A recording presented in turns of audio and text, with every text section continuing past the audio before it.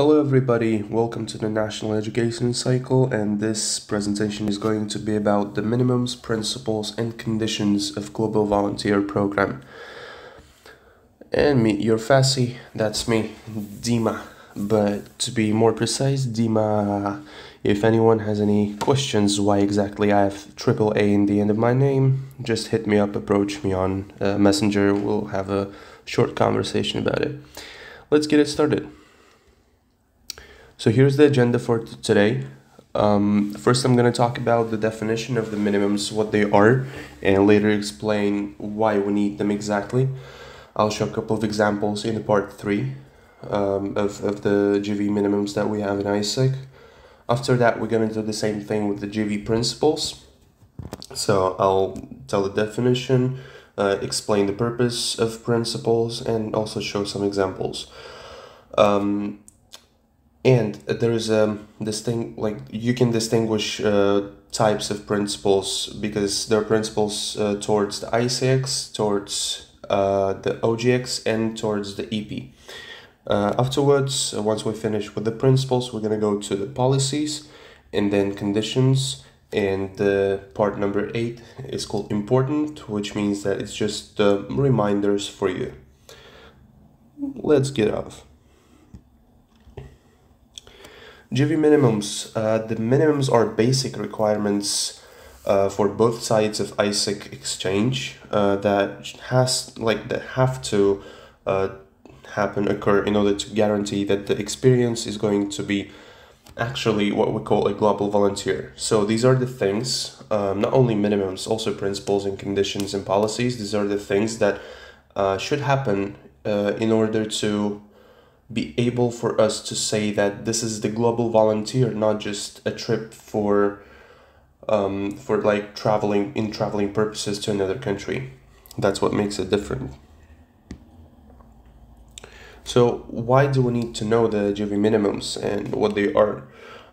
This is as ISECers, we have to know what these things are in order to ensure that the opportunity we're selling to the EPs, to the exchange participants, are the true global volunteer experience, simply saying.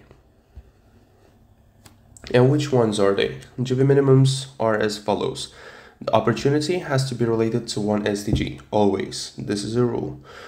The opportunity must include the development of skills in a foreign environment, obviously. The elements of inner and outer journey. This is what you're going to learn in also some other slides, so I'll just leave off that. EP must be supervised by the opportunity provider. So if the EP is going to work in an NGO, NGO is going to supervise the EP and help him and guide him. The GV always lasts between 6 and 8 weeks. Opportunity provider or a third party should cover accommodation during the full duration of the experience. So whenever the EP is going to another country to volunteer to do some stuff, they always have to have the accommodation covered, and that should be done by the opportunity provider. The amount of hours that the EP has to spend for his volunteering only should can vary, and it should vary between 25 and 40 hours per week. Now the GV principles. Beside the minimums, also there are the principles, and these are the rules regarding the selling part of the opportunity. So there are principles, as I said before, towards the ICX, which is the IGV and IGT, and also OGX, OGV and OGT. I'm not going to go through each and every one of them because you have the access to these slides and you can check it whenever you wish, but I'll just go very quickly, just on the surface. EP and ISEC must sign a contract.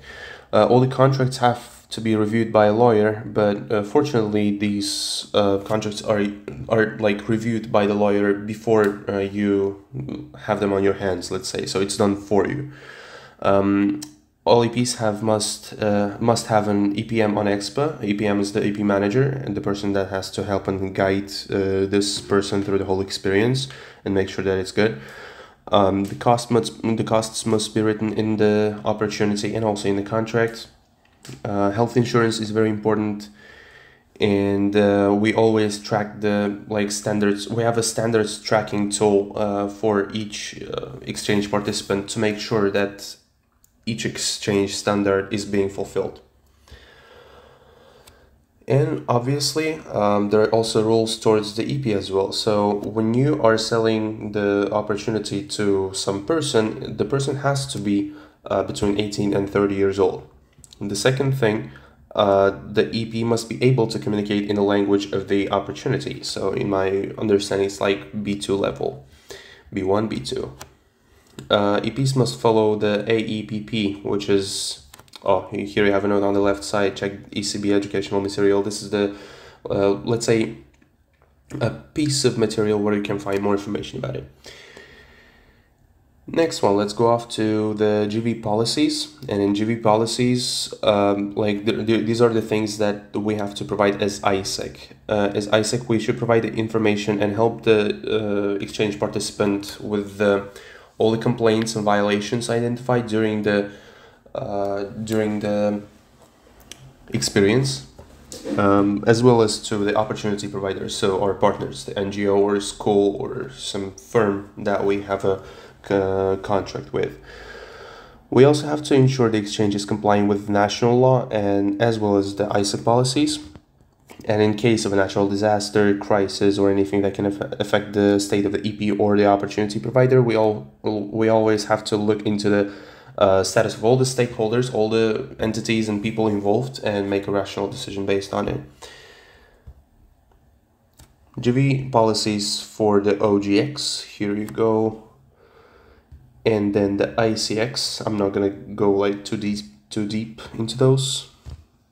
GV conditions. The conditions are about how to make the experience sustainable and safe for our EPs. And it's important to be aware of them because we have to make sure that the partners are following them, because otherwise we're not sending the EPs to the partners that are safe, to the places that are safe. Yeah, here you see the big table. And as you see, they're divided by different areas. So the financial safety area, program minimums area, risk management, EP safety and financial safety, EP safety. I'll just scroll through them. And also there is the part for OGV, because before there was the part for OGV, right? Now IGV, sorry. EP safety. A lot about EP safety because that's very important, and also you can see several rules regarding the COVID situation. And now the important part. Just make sure that you and your partners are aware of minimums, principles, and conditions, and you all follow them, because otherwise the experience may not be full, safe, sustainable, or just fun for your EPs, and the client is not satisfied, which means that your product is not good yet. So work on it. Just promote the opportunities to your EPs if they're following these minimums. Again, as I said, this is important not only for them, but also for you to do. Make sure to constantly check all these requirements and all these bullet points with your IR partners to make sure that your IR partners are also aware of them, and to make sure that you choose the right partners, not the ones that do not follow these rules. And here are the sources. You can find more information on here. Thank you for your time. This was very pleasant 9 minutes, these were.